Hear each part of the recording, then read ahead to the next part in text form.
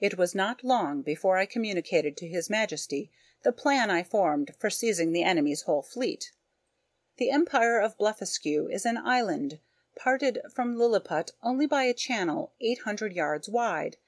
I consulted the most experienced seamen on the depth of the channel, and they told me that in the middle, at high water, it was 70 glumguffs, about 6 feet of European measure. I walked toward the coast, where, lying down behind a hillock, I took out my spy-glass and viewed the enemy's fleet at anchor, about 50 men of war, and other vessels. I then came back to my house and gave orders for a great quantity of the strongest cables and bars of iron. The cable was about as thick as pack-thread, and the bars of the length and size of a knitting-needle.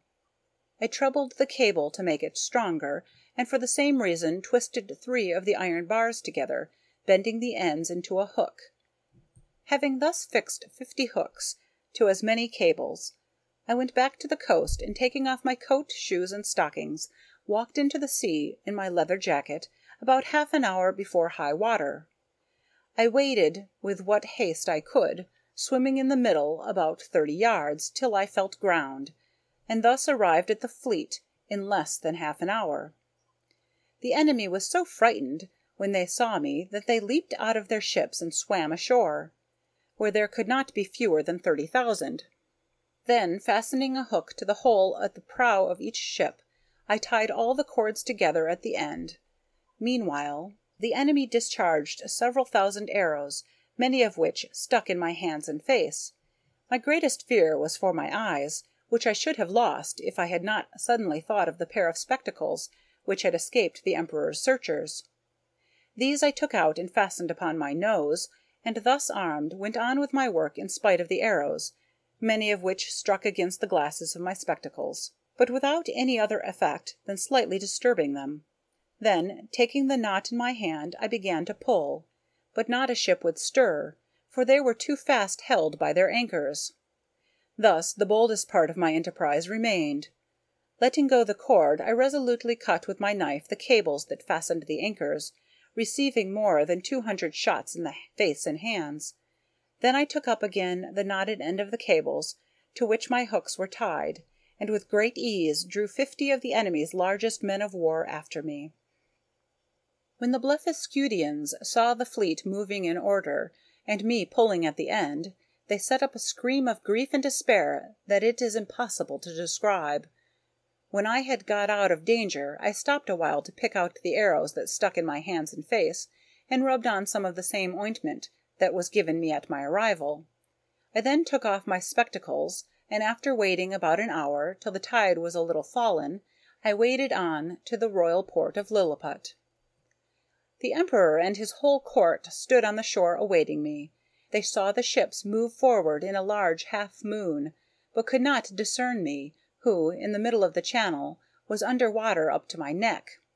The Emperor concluded that I was drowned, and that the enemy's fleet was approaching in a hostile manner, but he was soon set at ease, for the channel growing shallower every step I made, I came in a short time within hearing, and holding up the end of the cable by which the fleet was fastened, I cried in a loud voice, "Long live the most puissant Emperor of Lilliput!"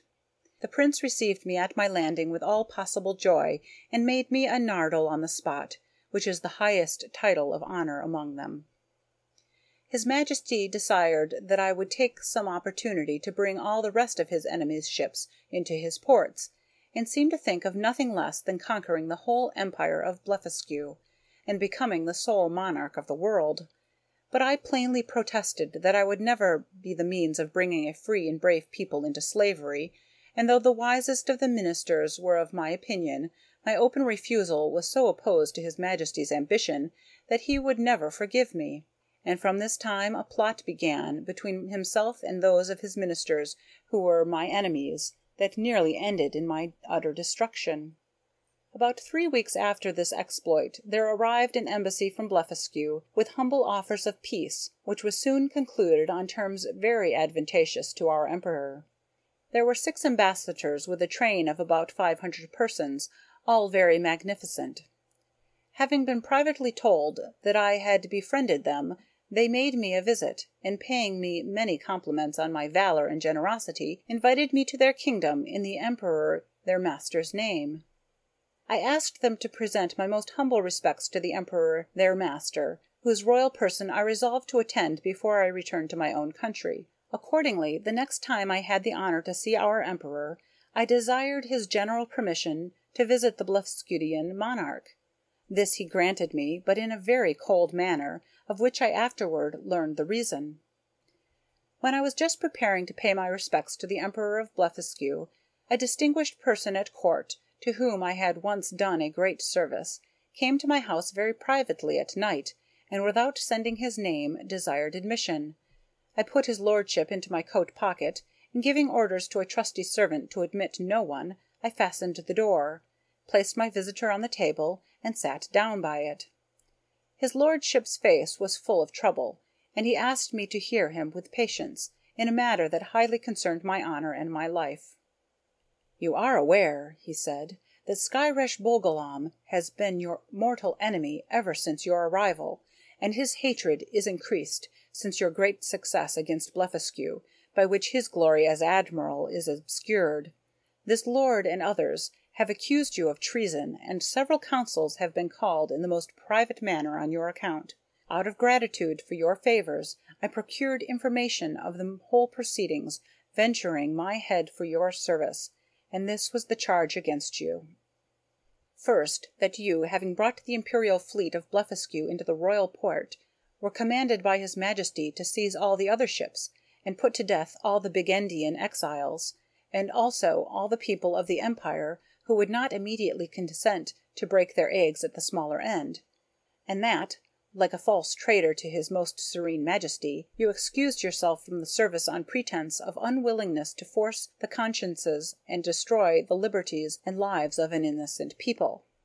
Again, when ambassadors arrived from the court of Blefuscu, like a false traitor, you aided and entertained them, though you knew them to be servants of a prince lately in open war against his imperial majesty. Moreover, you are now preparing, contrary to the duty of a faithful subject, to voyage to the court of Blefuscu. In the debate on this charge, my friend continued, his majesty often urged the services you have done him, while the admiral and treasurer insisted that you should be put to a shameful death. But Reldresal, secretary for private affairs, who has always proved himself your friend, suggested that if his majesty would please to spare your life, and only give orders to put out both your eyes, justice might in some measure be satisfied. At this, Bolgolam rose up in fury, wondering how the secretary dared to desire to preserve the life of the traitor, and the treasurer, pointing out the expense of keeping you, also urged your death. But his majesty was graciously pleased to say that since the council thought the loss of your eyes too easy a punishment, some other might afterward be inflicted. And the secretary, humbly desiring to be heard again, said that, as to expense, your allowance might be gradually lessened, so that, for want of sufficient food, you should grow weak and faint, and die in a few months, when his majesty's subjects might cut your flesh from your bones and bury it, leaving the skeleton for the admiration of posterity. Thus, through the great friendship of the secretary, the affair was arranged. It was commanded that the plan of starving you by degrees should be kept a secret, but the sentence of putting out your eyes was entered on the books.